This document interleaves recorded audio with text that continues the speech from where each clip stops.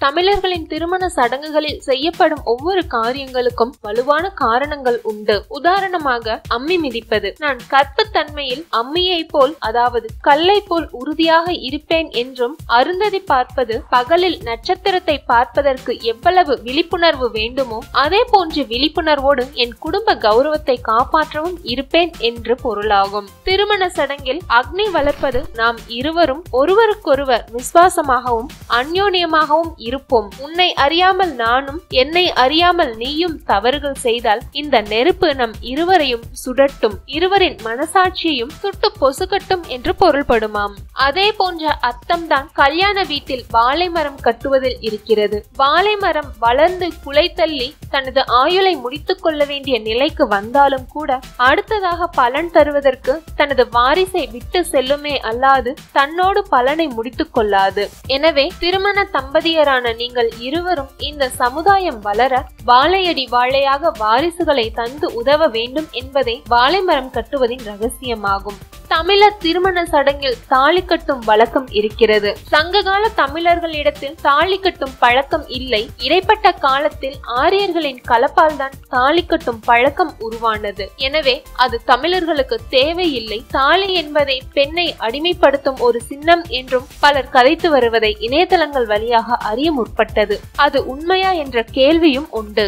எல்லா இனத்திலும் எல்லா நாட்டிலும் சில விதிவிலக்கான மனிதர்கள் இருப்பார்கள். அவர்கள் எதை எடுத்தாலும் குதர்க்கமாக பேசுவதையே வழக்கமாக கொண்டிருப்பார்கள். தமிழ்நாட்டிலும் அப்படிப்பட்ட விசித்திர பிறவிகள் வெகு காலமாகவே இருந்து வருகிறார்கள். அவர்கள் தங்கள் கருத்துக்கள் தான் சரியானது, வரலாற்று பூர்வமானது என்று பேசியும் எழுதியும் வருவதை எல்லோரும் அறிவார்கள். ஆனால் அதிர்ஷ்டவசமாக இத்தகைய விசித்திர பிறவிகள் பேசுவதை யாரும் பெரிதாக எடுத்துக்கொள்வதில்லை. அதுவும் குறிப்பாக இப்போது இப்படிப்பட்டவர்களை மனநோயாளிகள் என்றே மக்கள் பார்க்க துவங்கிவிட்டார்கள். உலகம் முழுவதும் உள்ள திருமண சடங்கு முறையில் திருமணம் ஆனதற்கான அடையாள சின்னங்களை அணிந்து கொள்வது முறையாகவே இருந்து வருகிறது.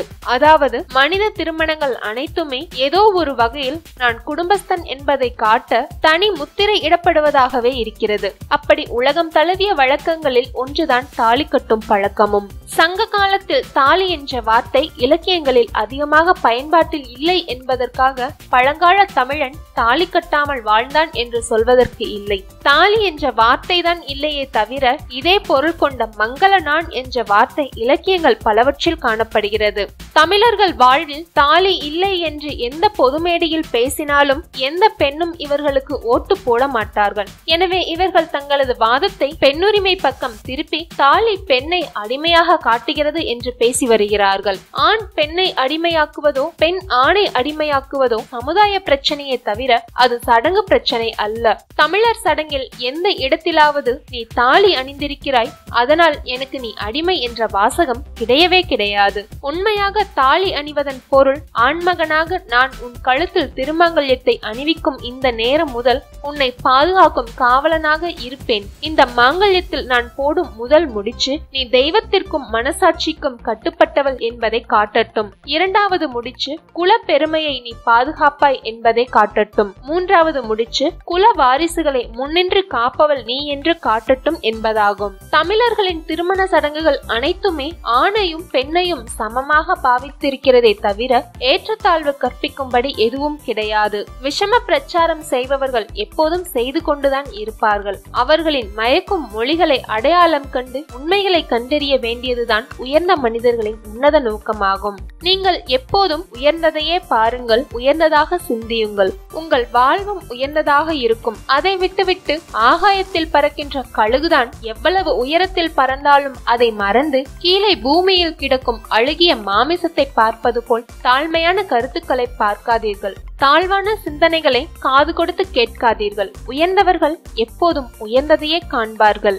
தாலி கட்டும் பழக்கம் எப்போதும் நம் தமிழர் திருமண சடங்கில் உள்ளதுதான். இந்த வீடியோ பற்றின உங்களின் கருத்துக்களை கீழே உள்ள கமெண்ட் பாக்ஸில் பதிவிடவும். இந்த வீடியோ உங்களுக்கு பிடிச்சிருந்தா லைக் பண்ணுங்க, மறக்காம சப்ஸ்கிரைப் பட்டனை அழுத்துங்க.